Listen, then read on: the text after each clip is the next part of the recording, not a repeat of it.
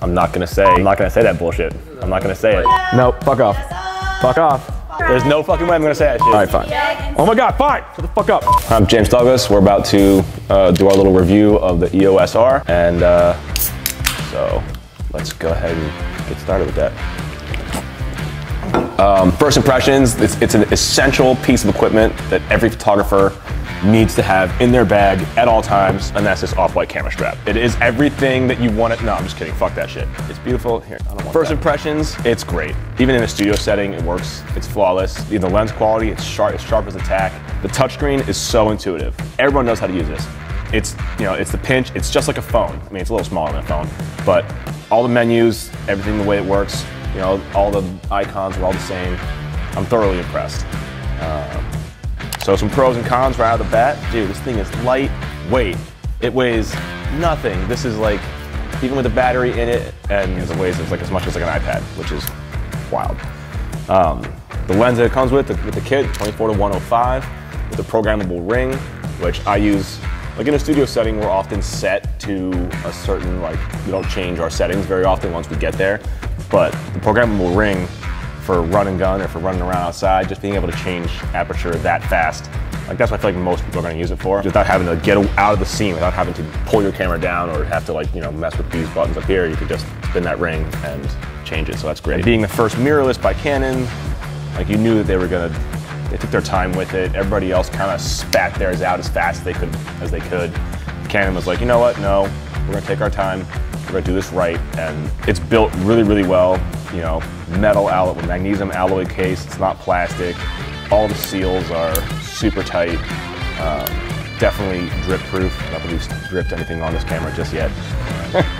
If we did drip something, it would be water. Some cons. The one con, just kidding, there's a few. It's an RF mount. So all my glass for the Canon, for the 5D3 and the 5DS and all the SLRs, they're all the EF. So the RF is a little bit different, but it has to be because you're rocking a mirrorless system, so you're not going to have the same exact mount as you would for just the SLRs. But it's an easy fix. I'm not exactly sure how much this costs because Dodd Camera was nice enough to hook us up with one, but super easy fix. Lens adapter from RF to EF. It takes 5 seconds. Boom. There you go. And now you're working with all your primes and all your EF glass that you've ever wanted to work with. So, and it's also still just incredibly tack sharp. So it's a con because you're working with the new mount, but it's a pro because it doesn't really matter. Or it's fixable, I guess, because it doesn't matter because this is not very expensive and makes no difference in the end result. I'm sure it's coming. Adobe, at me if you have issues. I'll figure it out for you. But we tether a lot in here because we're not moving. We have the laptop out and whatnot. So it's just for client review, for my sake, for my sanity, shooting directly into the laptop, something we're always doing. So I'm eagerly awaiting tether for this. Like, you know, I've been used to looking directly through the viewfinder and seeing exactly what's in front of me, exactly what my eyes are seeing. Here, it's obviously a digital projection when you look through the viewfinder, but when you bring your eye right up to it, it's so fast, it goes right to what you're looking at.